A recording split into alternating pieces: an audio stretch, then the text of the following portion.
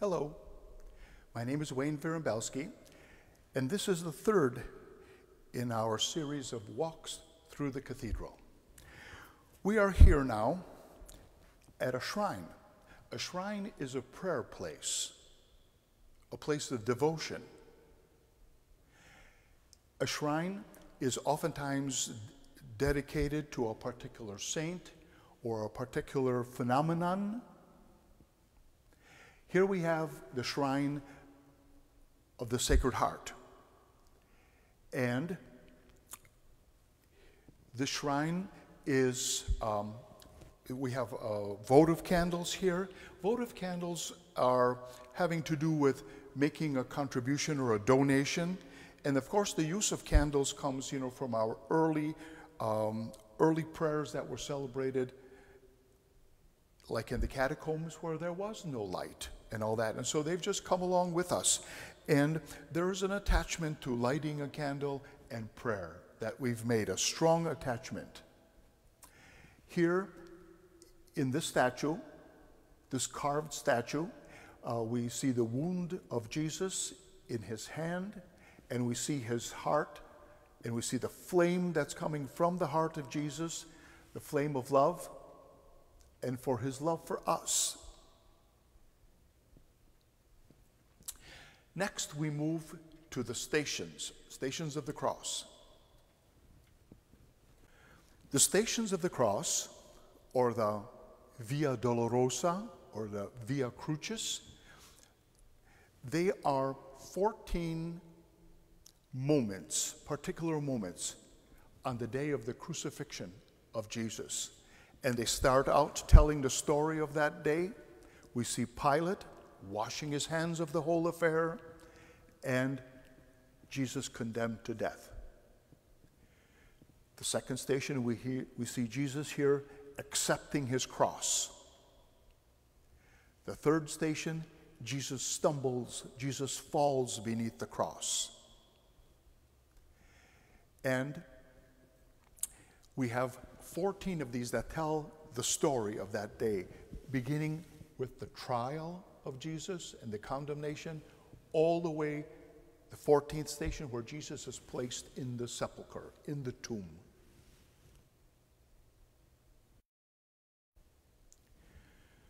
Another shrine here in the cathedral, this one devoted to St. Joseph. And we see Joseph here with his carpenter tools, his hammer, chisel, square, his spiffy saw there. And in this shrine, we have here faceted glass windows. Now, faceted glass is different than stained glass. We'll see that in a moment. Faceted glass are chunks of glass that has been chiseled or pounded on with a hammer. That's the faceted part of it. And then they are put into like a medium, like an epoxy or something to hold them in place. And they are very much like a mosaic, pieces that make up a picture of some sort. And here we have again the shrine of Joseph. So we have his trusty hammer and his framing square. Next, we move to the stained glass windows of the cathedral.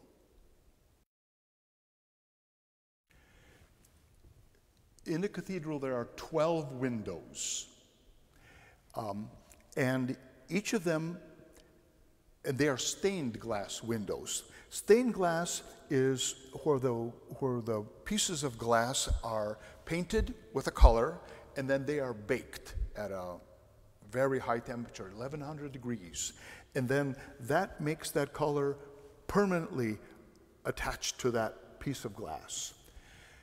And these 12 stained glass windows each have a prominent blue component. Again, a color that we associated with the Blessed Mother. All of them have a crown at the top of them, and then one of the names or appellations we give to Mary.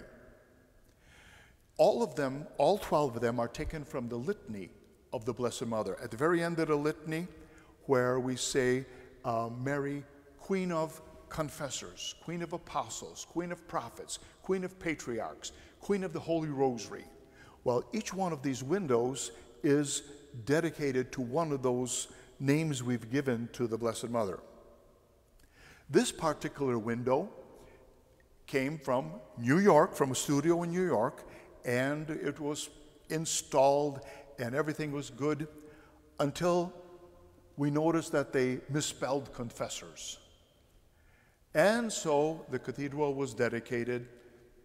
Nobody particularly took notice of it. But as soon as the dedication was finished, the window was taken out, boxed up, and sent to New York with a note that says, "We don't spell it that way here." And so they corrected the misspelling and sent it back to us.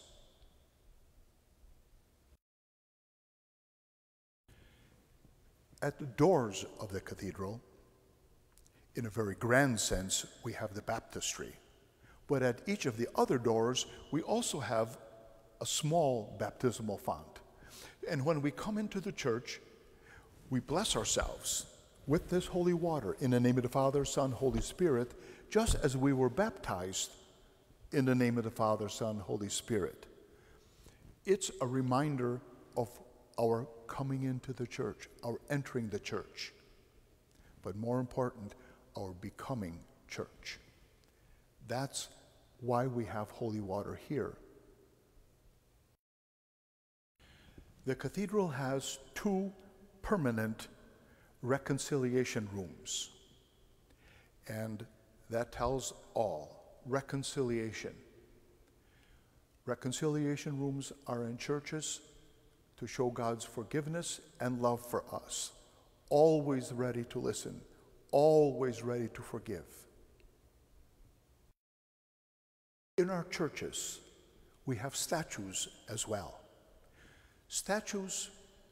We have statues to give honor to important persons in our faith life. Here we have the statue of Our Lady of Mount Carmel holding the infant Jesus. And we know it's the Lady of Mount Carmel because of the scapulars that are, the scapular that is in her hands and in the hands of Jesus. At the moment, we have those crowns on both the infant Jesus and Our Lady of Mount Carmel because it's May, the month that we celebrate a special dedication to Mary. And we have statues in our churches much like we have statues in our public buildings, in our parks, and statues that show the respect and devotion we have to these people, the debt of gratitude that we have for them, and also the important part that they have played in our lives, past and present. Here we have the cathedral organ. It was built in London, Ontario, Canada, and dismantled and brought here and reassembled here over a period of several weeks. And it was built by a wonderful craftsman, Gabriel Ney, a German-born craftsman, and it's one of the finest organs in all of northern Michigan. It's a mechanical action organ, and the organ has 2,014 separate pipes in it. And some of them much larger than the ones you see in the facade, and some that are half the size of a pencil. More later.